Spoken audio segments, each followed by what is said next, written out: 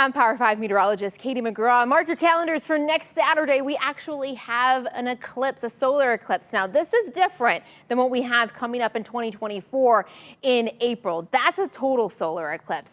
The solar eclipse for next Saturday on the 14th is an annular eclipse, which basically means that it never reaches totality. You will have this ring of fire in that main line. It's worth taking a look at in comparison to the total eclipse. The moon completely covers up the sun, and that's what it would look like on April 8th. The only catch here is that as we move toward the end of your work week and into next weekend, it looks like we're going to be battling some widespread showers. So starting on Thursday, notice that there will be periods where we're dry, but it continues into Friday and Saturday as well.